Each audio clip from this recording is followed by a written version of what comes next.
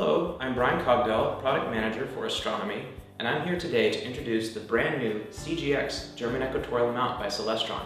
As you see, it is an all-new industrial design, and it is an all-new mechanical design. We've packed it full of features. Starting with the dovetail saddle, it will accept both the large CGE/Lasmendi style dovetail, as well as the smaller CG5/Vixen style dovetail. The new tripod for CGX has a wider stance for improved stability. We've also added height index marks on each of the tripod legs, so you can quickly set the height and level your tripod.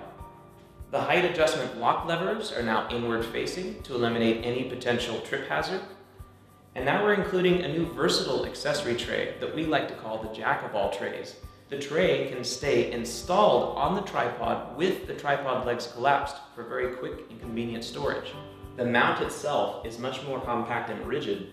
It actually sits a couple inches shorter than the CGen mount did, and it is more rigid. As a result, it has a much higher load capacity that will now support 55 pounds for a total payload.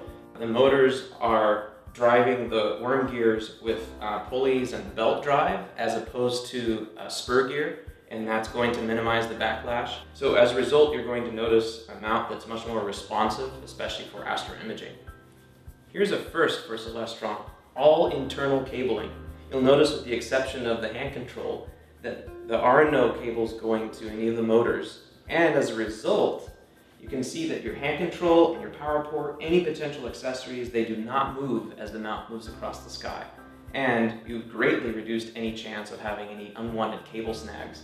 For all the backyard observatories out there, you will definitely appreciate that this mount has home and limit switches built in. It will always be able to return to its home position, and it will always know where the slew limits are in the mount. In addition to that, there are actual hard stops in this mount because, as I mentioned, there are internal cables. You can't just keep spinning them out. So it will reach a limit past the meridian. It will actually track 20 degrees past the meridian in right ascension on both sides. And you have a hard stop for declination as well. But again, you can always return to the home position, and this is good to initialize for any kind of remote operation usage. This mount is also equipped with a USB port, which is intended to connect directly to your PC with our new PC control software for the CGX mount, which is perfect for astroimaging or your backyard or remote observatory operation. When it comes to polar alignment, it's never been smoother. We've implemented an all-new polar alignment adjustment system. You'll see with the Edge HD 11 and counterweights loaded on this mount, my altitude adjustment is really easy. I can just, with the turn of a wrist, make my adjustments. Also very simple. It rides on a Teflon bearing. I can do this with all the weight on the mount. It's never been easier.